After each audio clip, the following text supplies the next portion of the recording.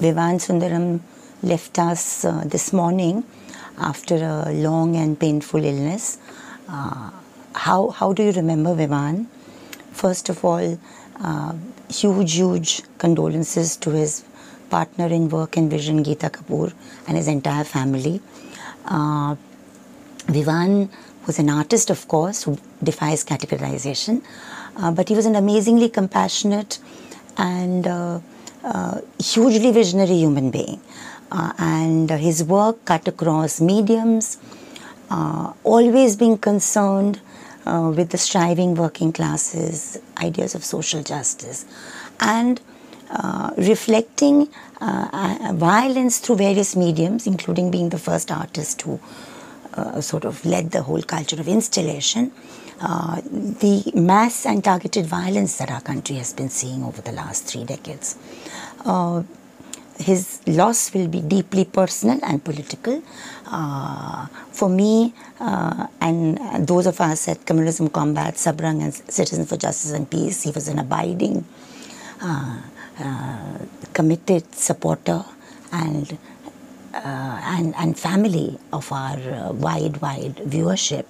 But for me, he's as much part of this wonderful collective called Sehmat, where so much of his work was grounded and was taken forward.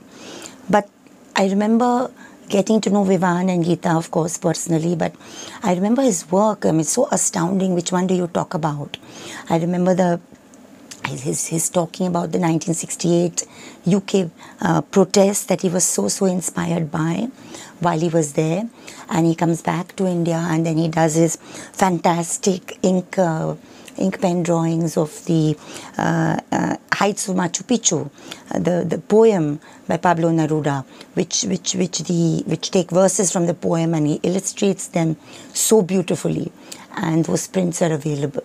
And then he visits I think Auschwitz in 1989 and comes back with an amazing series depicting the Holocaust survivors, which is also extremely well known. Personally, I remember that series is called Long Nights, but I remember clearly the Babri Masjid demolition, which hit all of us, or some of us at least, very deeply in terms of work, in terms of priorities, and in terms of choices, was followed, as many people know, as many people remember, by brute collective violence in my city of Bombay then, which is Mumbai today.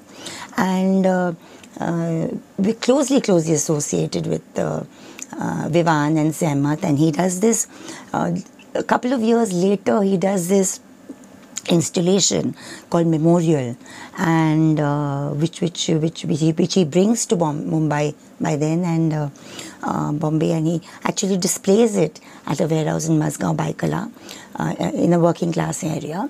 And the work was created in response to the violent conflict, intra-community and collective violence conflict in the early 80s and 90s, particularly the 90s. We had just begun working with our Education for a Plural India program, COAJ, in some private schools, and he was very keen that young minds see his work.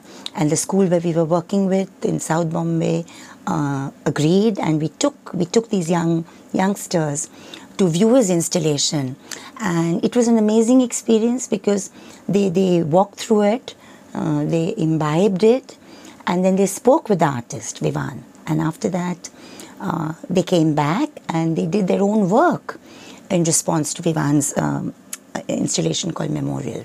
So he was into this sort of mentoring, a deeply generous and committed human being, and extremely concerned for where our country was going today, where it stands today, where the world stands today, but particularly where India stands today. This politics of targeted hate bothered him deeply. Unfortunately, his ailing health hampered him. It bothered Geeta deeply. And I recall, after my release from my incarceration and even while I was in jail, his deep concern for my security, for my safety, for my future. He worked very closely with the Students' Federation of India and the All India Kisan Sabha. He was a committed Marxist, and his constant artistic vision, along with his growth as a human being, reflected in the many, many bodies of his work. I mean, look at Vivan's work, imbibe it, view it, and you'll realize more and more that this artist, who was trained originally in Baroda, the MS University, but then went on to so many different institutes and heights, what he offered to us in the world.